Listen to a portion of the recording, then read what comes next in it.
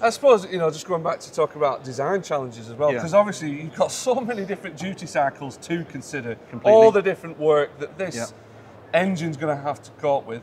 But then you've got gearbox, transmission. It could be a continuously variable transmission. It could be a power shift. It could be anything. So again, where do you start with that?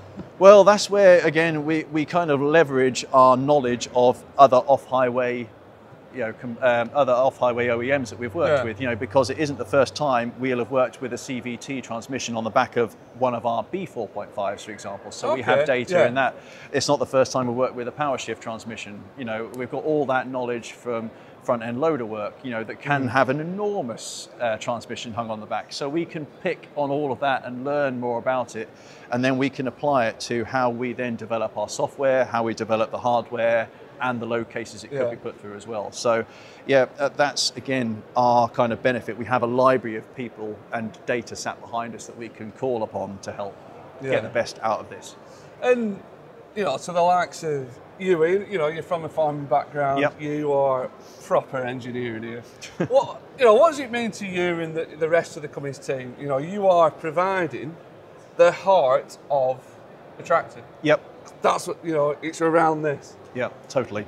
It's really nice because, again, it's a way of giving back to the agricultural community even without being directly affiliated to it. Since the day I could walk, I've loved tractors. I still love tractors now.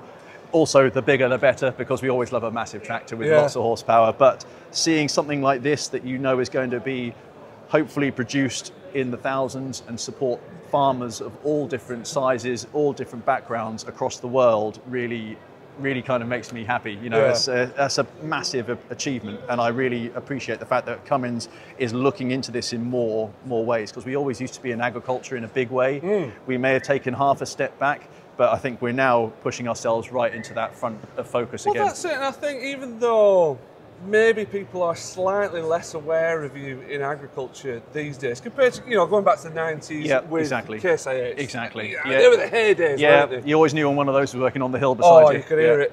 Well, and it sounded mint That's as well. exactly what I mean. And, but I think even now, you are still a substantial player, as we've seen around Agritechnica. We've seen you in the Class Trion and Evian combines. We've seen you in the Agrifac sprayers, in the versatile Delta tracks, all sorts. You're still there, aren't you? Precisely.